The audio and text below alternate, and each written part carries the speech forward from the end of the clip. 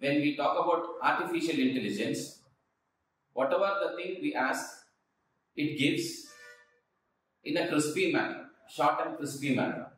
Say for an example, if we command in the machine, it works according to the command alone.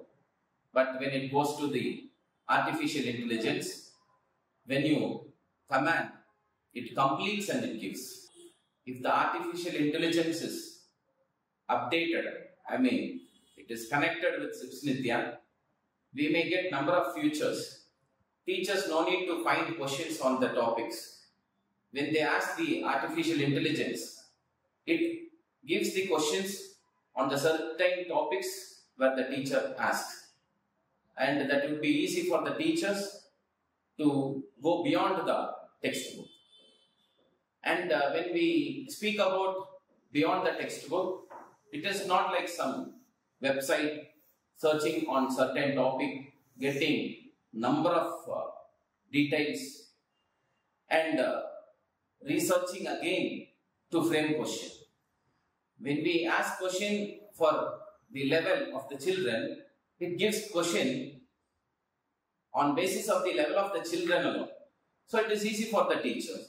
And not only that, in future, you know very well, the teacher should be very aware of the lesson plan and the other academic preparation. And it will be very difficult for the head of the institution also to check individually and to assess the teacher's preparation.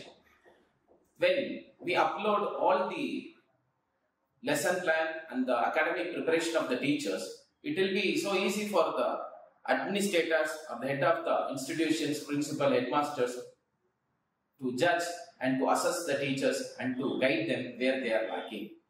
Like this, number of benefits can be found in artificial intelligence, and we can access very easily the libraries also. That too, we know about the smart libraries. Number of books can be found in a single, electronic device, gadget. In such a way, the artificial intelligence will be useful for us.